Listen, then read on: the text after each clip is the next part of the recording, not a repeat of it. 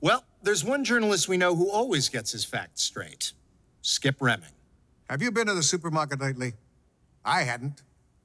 Then the other day, my Mexican housekeeper, Maria, called in sick, leaving me to do the shopping. Well, thanks to Maria's little stunt, I learned something. The grocery stores I grew up with are a thing of the past. Today, the simple act of putting food on the table means having to navigate an impenetrable maze of rainbow-colored trinkets where every turn is a one-way ticket to Diarrhea Town. Go to the grocery store, and your first stop had better be the dictionary aisle, Bob. The way things are labeled, it's the only way you'll know what you're getting. Organic, gluten-free, decaffeinated, and my personal favorite, homogenized. No thanks, Homogenie. I'll take my milk the old-fashioned way, from the breast of a pregnant goat. And since when does food have to be food?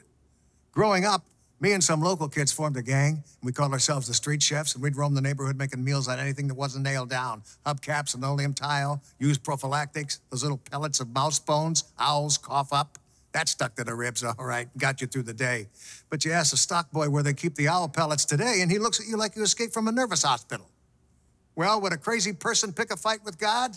Huh? You hear me, God? I'm done eating your garbage. Thanks, Skip. Next week on Newsreaders, illegal immigration. You don't hear about many victories in this war. We'll tell you about one of them. And finally, tonight, we have two corrections. The first is that a second ago, I said that we have two corrections when we actually only have one. There is no second correction. I'm Louis LaFonda. Good night.